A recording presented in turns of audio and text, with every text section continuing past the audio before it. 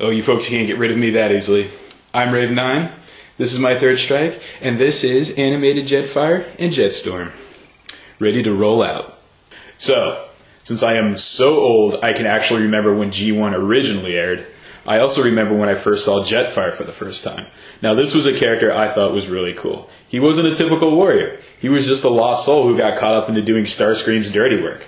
I thought there was a lot more this character could offer personality-wise, and I gravitated towards him immensely. I also found it pretty hilarious that at the time when Robotech was airing the same time as Transformers, Jetfire did double duty as a Valkyrie fighter as well as one of the Autobots. So going back a few years when Animated started rolling out toys and they said Jetfire was going to be one of them, my first thought was, woo! So when we finally got to see prototypes for the toys online, my reaction was less than thrilled and more like...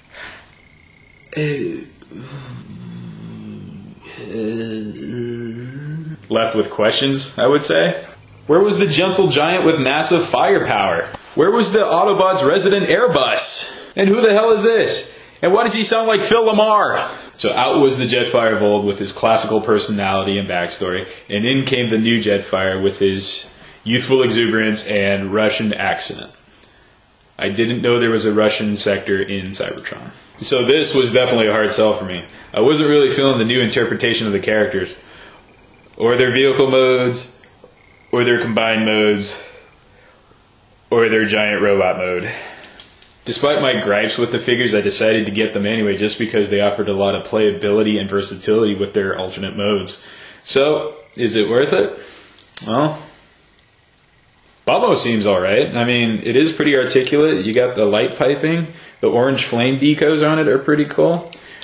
Only two problems I see are, one, no weapons. Jetfire needs weapons. I don't care what interpretation of the character there is. Weapons. Number two, printed on hands.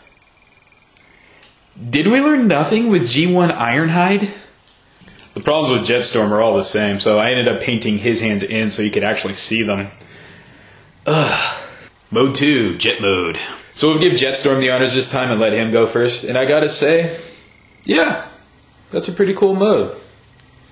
Blue angel wing flames on the side, pretty sleek. I like the blue plastic at the top. Looks great, even the canopy opens. Revealing Jetstorm's head. The only thing I can see really being a problem with this mode is that if you flip down this little chest piece right here, you can clearly see Jetstorm looking up, so kind of looks like he's in one of those really ultra painful yoga positions.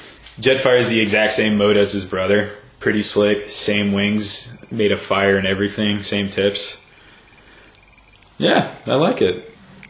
Mode 3, Combined Mode. One of the features that was advertised about the Jet Brothers was that you were able to combine them together in their vehicle mode to form a new vehicle. So, what do you get? What the fuck? Okay, seriously, I know they're brothers and they're robots and it shouldn't matter, but that is ultra creepy. I have a weird feeling fans would respond to this mode better if these were Jet Sisters instead of Jet Brothers. In fact, no. I'm never putting them in that position again. There are only 3 modes from now on. One of the things that always made me chuckle and think in my own head how crazy I am is that these guys actually have fists for feet, so in some way they might be related to Optimus Primal. Why does he have fists on his feet, I hear you say? Well, piece de resistance to the final mode. Here we go. Hello, now we're talking. Now this definitely is a better mode by far. I mean, just for the fact that it's the only combiner in animated, that's pretty good. However, since this is the same figure with just different head molds and slight retooling, there are some major problems with it. For instance, number 1, he still has fists for feet. Oh dear. So we'll say that's problem 2. Now let's move on to problem 4. 1, 2, 3, and 4. So not bad. Big, bulky, and the duality look is pretty cool on it. One of the other problems I seem to be having with the character though is every time I combine it, it rejects the Jetfire head. One of the coolest things to do to the character, however, is a fatality. Isn't that amazing? That's what we all look like on the inside. So yeah, Jetfire and Jetstorm end up being pretty cool. They have a lot of articulation as a side effect from being able to transform into so many different things. Articulation as a side effect? Sure, why not? I mean, they don't come with weapons. Their horrible, horrible vehicle combined mode will never leave me. Plus their weird thing with feet, hands, gorilla. The robot modes look okay. They could use some weapons. The vehicle modes are pretty slick looking. The combined robot safeguard mode, yeah, that works for me. It's just that horrible, horrible vehicle combined mode. Promise me you will never turn it into that. You must promise me. I'll wait. I got all day.